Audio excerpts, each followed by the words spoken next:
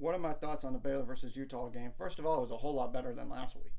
After getting, I wouldn't say boat race, but get beat by double digits by Texas State. I mean, it's the truth, and a lot of people thought Baylor was going to get smothered by double digits, if not 30 points. That wasn't the case because Baylor led the whole game practically until the very end. I will say, I know there were a few no calls on Utah that should have occurred. At least 4 pass interferences, maybe a few holdings as well on the offense. And I know I called them a few late. But the one pass interference call in the end zone was really a bad no call if you look at it. The defender was grabbing the jersey. However, there were other issues in the game that led to the Baylor loss here. First of all, the offense had 2 turnovers, 2 picks, and I really do believe Sawyer Robinson should have not have thrown that second one. Just take the sack. Utah only has 1 timeout. They're probably going to get the ball back. Make them call their last timeout, and then maybe the outcome changes a little bit, or at least give Utah no timeouts remaining for the rest of the game here. It's the truth. He did roll his ankle, and that's why the play calling had to change a little bit in the second half. The defense just didn't have an answer in the second half of the run, if you look at the numbers.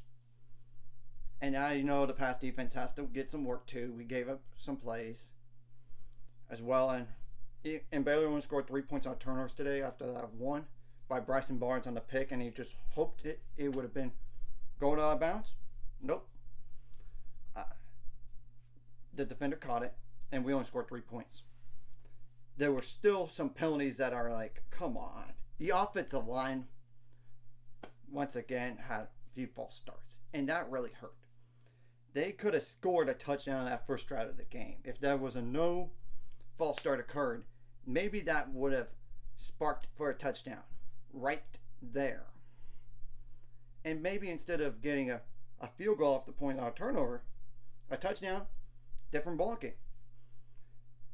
I do think the defense got gassed in the second half. Look at the time of possession. I mean, you can't deny the truth.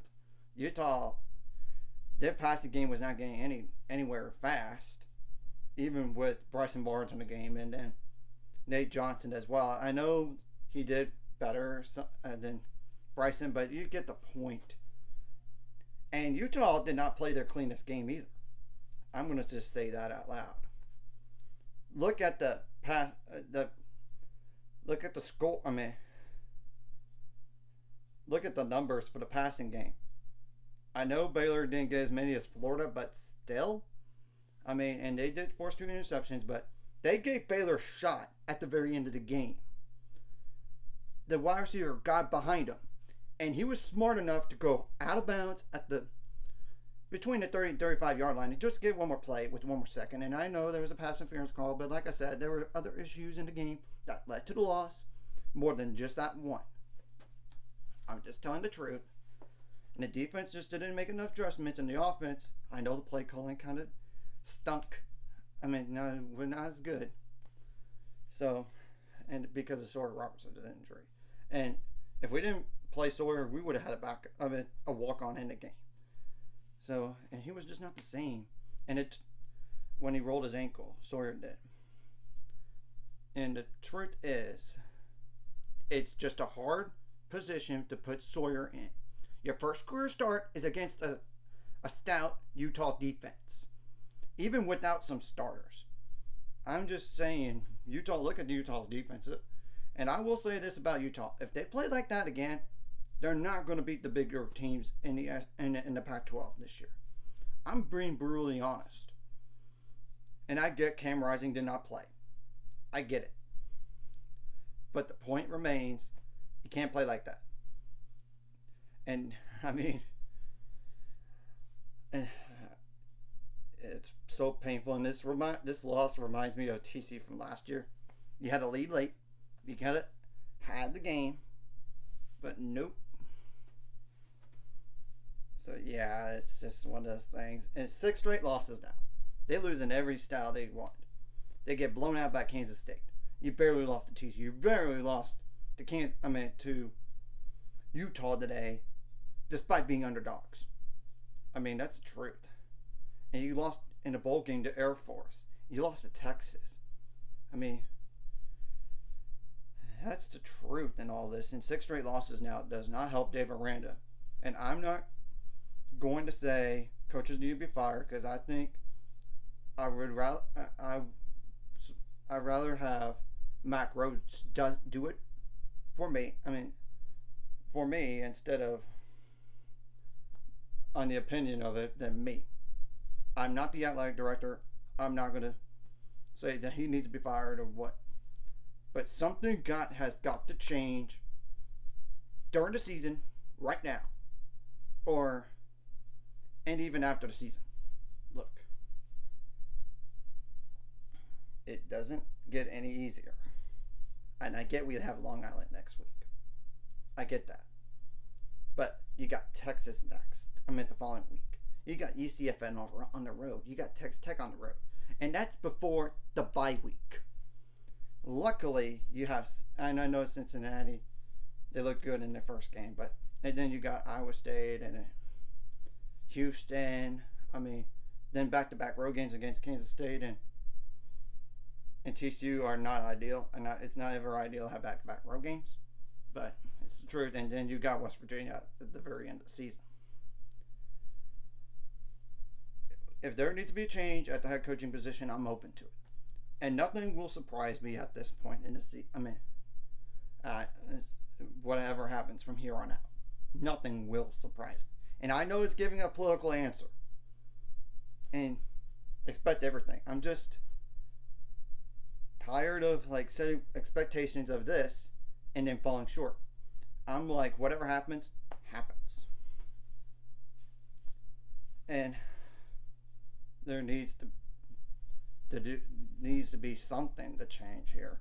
And I get some guys are hurt, and it doesn't help that Sawyer had to be thrown in the fire today, literally. And I know there were other guys as well that got hurt, and we don't have Jarrell Boykin still. Maybe he plays next week. At least we got Chateau Reed back, but no Garmin Randolph, no Devin Lemire. That's just, and no Trey Emery, no Jarrell Boykins. That's the truth in all this. And the whole offensive line needs to improve. I get they did better than Utah last week.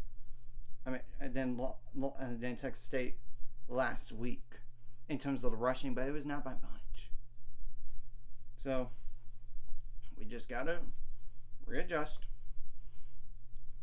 And whatever happens, if Aranda gets fired or everyone gets fired, happens, and I'm not going to be shocked by any of this stuff from here on out. And it really is getting annoying to lose. Lose close, lose blowout, doesn't matter. A loss is a loss. And he is already on the hot seat, in my opinion. Anyway, and I'm not going to say he needs to be fired or he doesn't need to be fired. Let's see what he could do. Because I don't want to be in a preconceived judgment on somebody who needs to be fired right now. Anyways, if you like this content, you can subscribe and see you guys later. Find subscribers, we're on the road to it. Let's go. And I just wanted to get this off my chest about all this about football right now. I'm just tired of losing, man. And y'all don't blame me. It's really annoying to lose. Especially when it's consecutive games like this. Start from last season to this season. Something's got to happen. And I kind of went into this game, to be honest. Nothing will surprise me. Including a Baylor upset win. That almost happened. I would have been shocked if Baylor got blown out. Or Baylor lost. So, that's all.